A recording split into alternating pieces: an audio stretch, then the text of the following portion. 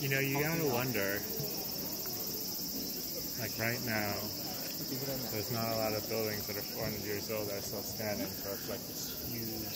So it's God must approve this place? No, it's just like this huge attraction for modern humans. Like, wow, look what the ancients built, right? So like imagine in 400 years from now, there's probably just going to be like an overabundance.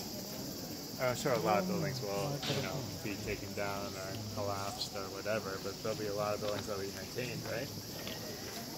But, alright, keep going, I hear you. Yes, you're right. So then, like, will a 400-year-old building in the future be like,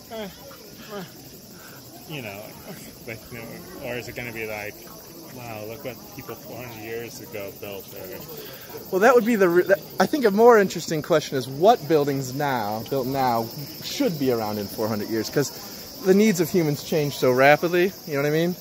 Like, what are we going to decide is still valuable? Probably the Statue of Liberty's definitely fucking gone. We don't believe in that shit anyway.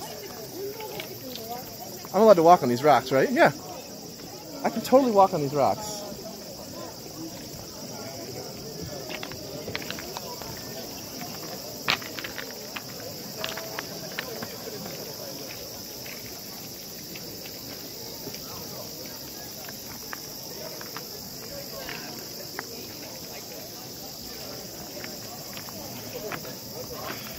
Like a